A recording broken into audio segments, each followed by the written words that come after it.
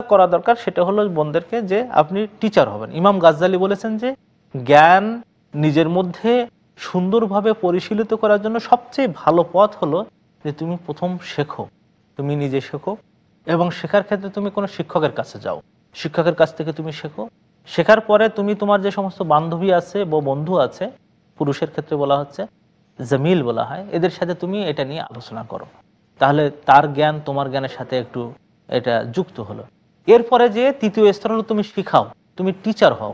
যদি তুমি এই পন্থায় সামনে যাও, জীবনে কোনো জ্ঞান তুমি ভুলবে না। চিন্তা করে দেখছেন, দারুণ একটা কথা কিন্তু, যে তুমি প্রথম শেখো, তারপরে তুমি যারা একসাথে শিখছো এদের সাথে তুমি এটাকে মানে মত বিনিময় করো।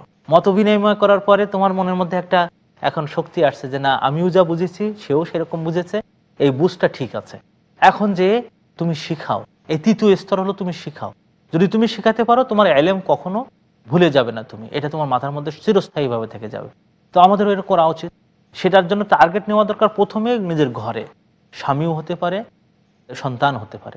অনেক সময় স্বামীর পড়াশুনো করার সময় নেই, দুইজন আপনারা ইঞ্জিনিয়ার মানুষ, দুইজন ডাক্তার মানুষ, দুইজনের জ্ঞান ইসলামিক জ্ঞান কম, আপনার একটু সময় আছে, আপনি একটু পড়লেন, সকালবেলা একটু সময় নিয়ে তার সাথে বসে একটু আলোচনা করলেন, শেখার চেষ্টা করলেন।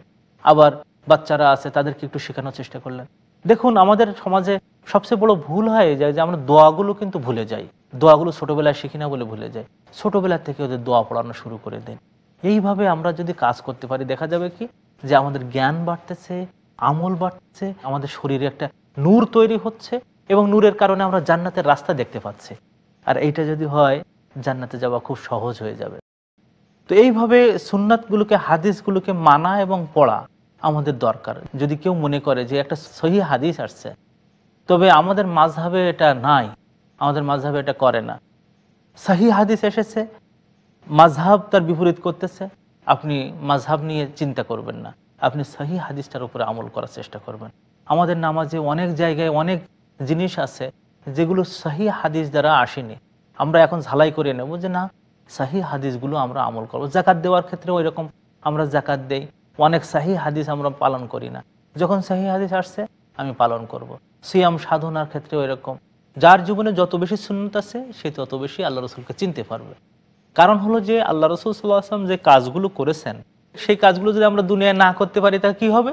কবরে যাওয়ার সাথে সাথে যখন আল্লাহ তাআলার ফেরেশতারা জিজ্ঞেস করবেন, মান হাদাল্লাযী বুইসা ইলাইকুম, এই ব্যক্তি কে যে তোমাদের কাছে পাঠানো হয়েছিল, তা চিনতে পারবো না, কারণ আমার জীবনে তো নবী মুহাম্মদ নাই। আমার জীবনে যদি মুহাম্মদ সাল্লাল্লাহু আলাইহি ওয়াসাল্লাম আসে, কবরে যেয়ে তাকে চিনতে পারবো। তো এইটাই হলো আমাদের আর একটা জিনিস মাথায় রাখতে হবে।